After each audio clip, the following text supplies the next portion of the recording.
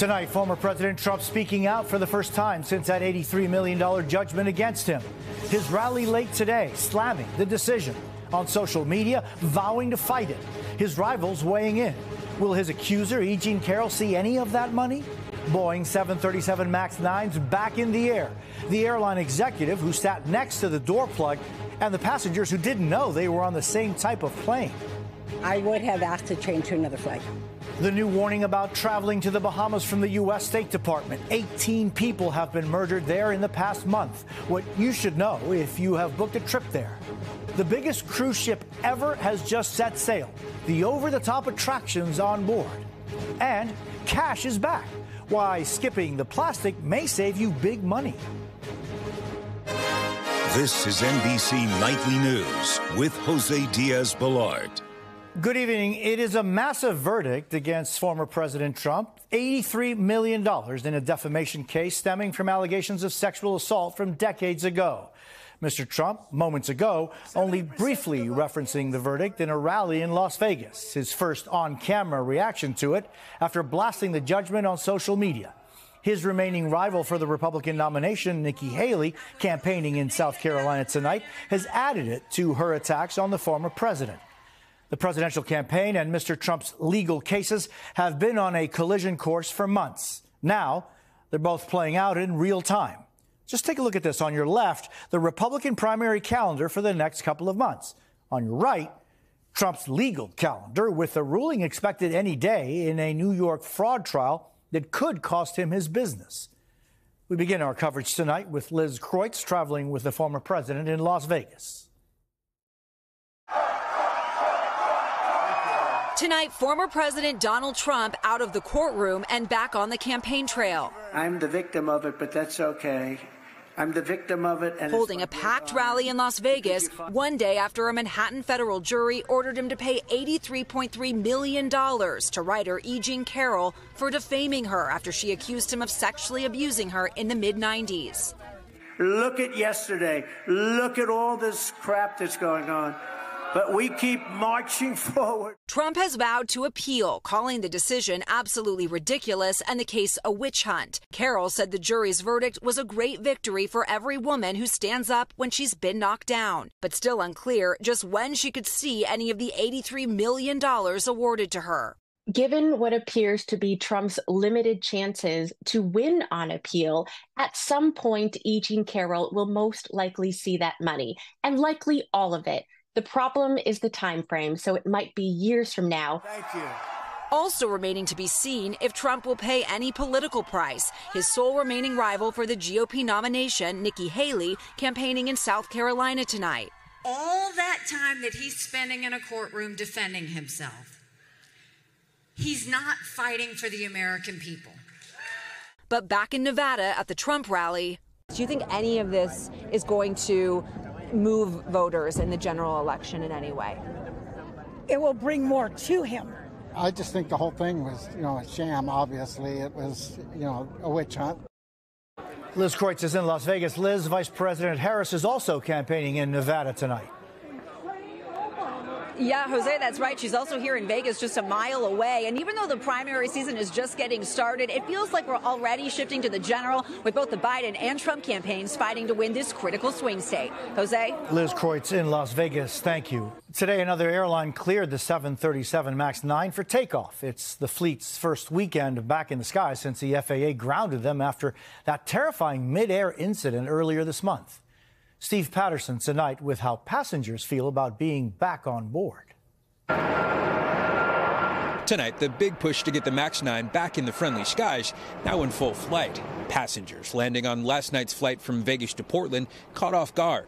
When I saw the seat card that it was a 737 MAX 9, and I thought, oh, okay, we're flying again, and I didn't think too much about it, actually. Alaska putting them back in the air 3 weeks after that door plug on Flight 1282 blew out over Portland, with some passengers showing apprehension. I would have asked to change to another flight. I think they should have told us at least. Alaska showing what they say are completed rigorous inspections to its 737 MAX 9, deeming each plane as airworthy. The airline showing its confidence by seating its own COO next to the plane's door plug on the first flight back in service. But we're going to put a higher bar for Boeing, and we're going to hold their feet to the fire in terms of aircraft delivery and quality.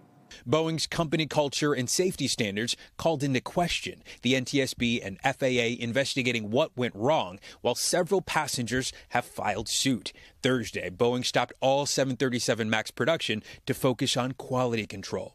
In a message to employees, the company's CEO saying our long-term focus is on improving our quality so that we can regain the confidence of our customers. We own these issues and we'll make them right. All of this as more passengers put their trust and their lives in vows to maintain sky-high expectations. Steve, how quickly can we expect a full return for this model? Jose, Alaska expects to have each one of its 65 planes in service by next week. Meanwhile, United's first MAX 9 landed tonight. Jose? Steve Patterson in Los Angeles. Thank you. We have a new travel alert tonight about the Bahamas. The U.S. State Department is now warning tourists about a rash of murders and violence in a place known for some of the most breathtakingly beautiful beaches in the world. Marisa Parra has the latest. A new warning for Americans looking to trade the white of winter for the white sands of the Bahamas. A dramatic spike in crime has prompted the U.S. State Department to raise their travel advisory from level 1 to level 2, recommending visitors exercise increased caution.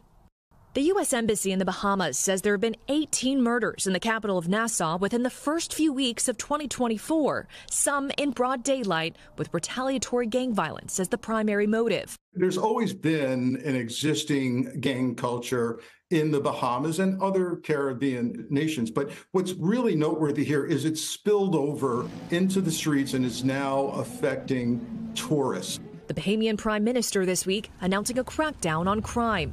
The persistent cycle of violence and crime has been a dark cloud over our nation. U.S. officials warning in Friday's advisory that violent crimes such as burglaries, armed robberies, and sexual assaults occur in both tourist and non-tourist areas. And all of this days after the department reissued their Level 3 Reconsider Travel Advisory further south in the Caribbean in Jamaica. So what's the best advice if you're planning a trip there? That does not mean you should call off your trip, but rather you should focus on the precautions. For travelers, the State Department recommends don't answer the door unless you know who it is. Do not physically resist a robbery attempt. Enroll in the Smart Traveler Enrollment Program for emergency alerts. And even in paradise, always have a safety plan. Marisa Parra, NBC News. President Biden is in South Carolina tonight. One of the president's challenges in that state, and one he really faces across the country, is a major drop in support among black voters. What's driving this shift? Aaron Gilchrist is talking to voters in South Carolina. Tonight, President Biden back in South Carolina. I heard about this place. His first stop, a black-owned barbershop in downtown Columbia, in re-election mode with his focus on young and black voters whose support has been slipping. With the Palestinian-Israel war going on, I think my view personally has shifted on Biden. Gen Z, we want to see things getting done and not just hearing about pro-America, pro-freedom, and pro-democracy. How's everybody? 16-term Congressman Jim Clyburn leading the charge for Biden here, just as he did 4 years ago. There's no better way for good people to break their silence than to march to the ballot boxes. An NBC News survey in November showed 61% of black voters would choose Biden over a Republican. In 2020, NBC News exit polls showed Biden won 87% of the black vote. What does he need to do to make people feel like he's done a good job? I think he's done a good job, and that's what we've got to do, is get people to see that. Clyburn again making the case for Biden in a state where Clyburn is revered, a leading voice in black communities for decades. He calls himself President Biden's validator. That's what we've got to do between now and November. Tell people what it is that we have done. Tell them what the rescue plan is all about. Tell them what the infrastructure bill is all about. The campaign also taking that message to young voters with college visits, social media posts, and radio spots. University of South Carolina junior Kyle Brantley supports Biden, but says students want a more visible seat at the table. When the campaign understands that and realizes that now, and especially moving forward, they'll be able to connect more with the youth voting bloc. The foundation is already there, and Now we just have to get them reelected so that they can continue the work. Aaron, making South Carolina the first official Democratic primary was also a nod to black voters. It was, Jose. A campaign official told me that moving South Carolina and Nevada earlier on the calendar elevates the diverse groups that President Biden will need to win in November. Jose? Aaron Gilchrist in South Carolina. Thank you very much. When we come back, the shocking allegations against the wrestling titan Vince McMahon, now out at the WWE. Also, the largest cruise ship in the world setting sail today. You won't believe what's on board. The world's largest cruise ship set sail today for an historic voyage. This is the massive Royal Caribbean new Icon of the Seas. It's almost as long as the height of the Empire State Building. And get this, the ship can carry more than 7,000 passengers. It even has its own water park and ice skating arena. By the way, the cost to build it? $2 billion.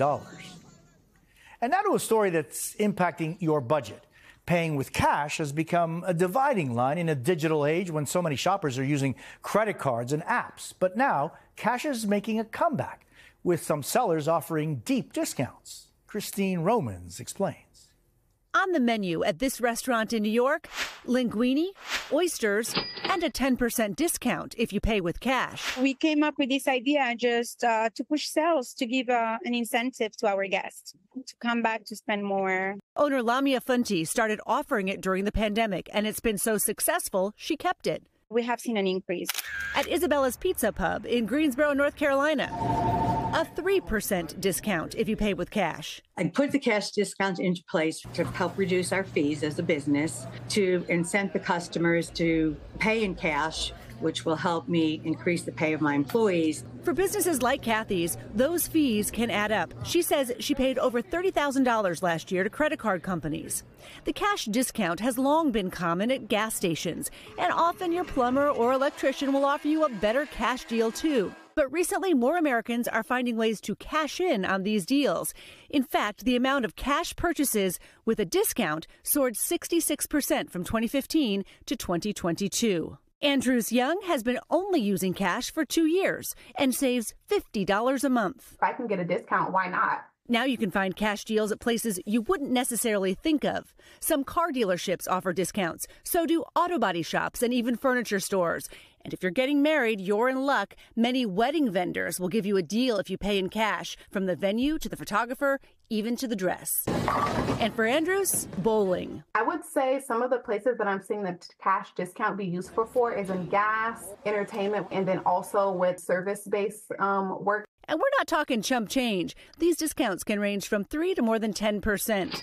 Most transactions are still put on credit cards, so cash may not be king just yet. It won't build your credit score, but it does offer one other benefit. When you use cash, there's no interest rate on it either if you can't pay it off. Correct. So once you use it, it's paid for, it's done with, you don't have to worry about it. Christine Romans, NBC News, New York. When we come back, the heartwarming story behind this celebration.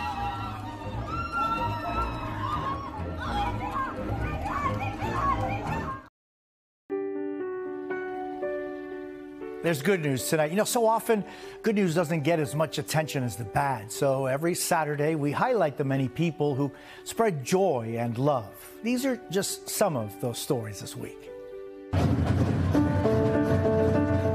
This is what love looks like.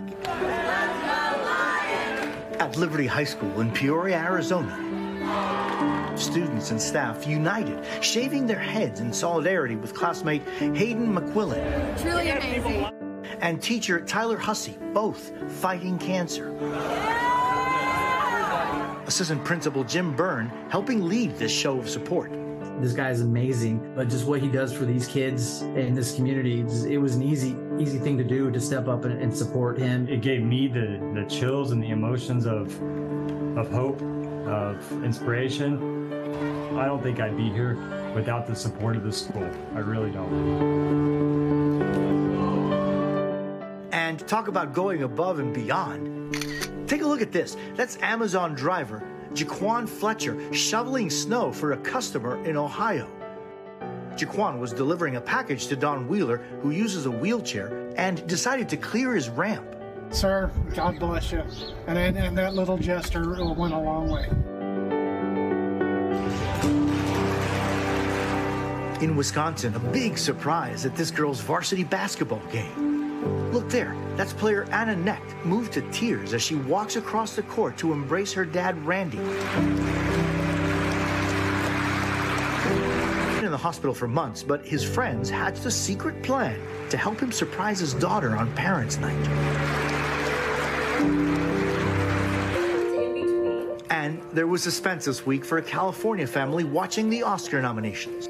For Best Documentary Short Film, the nominees are Nai Nai and Waipo.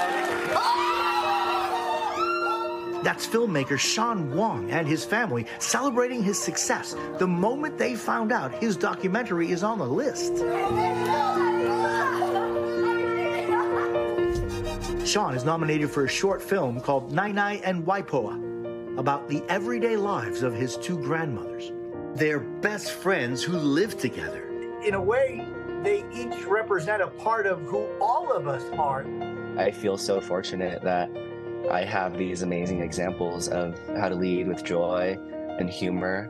We really made this short film as a way to help people like them feel seen.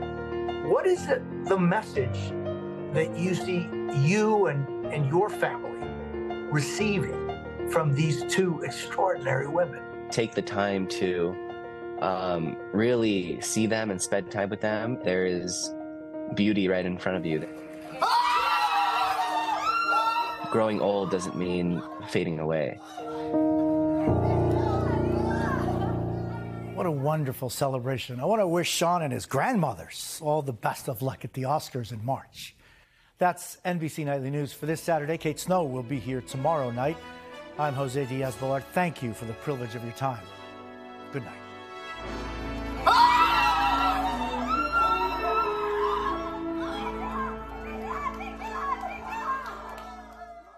Thanks for watching. Stay updated about breaking news and top stories on the NBC News app or follow us on social media.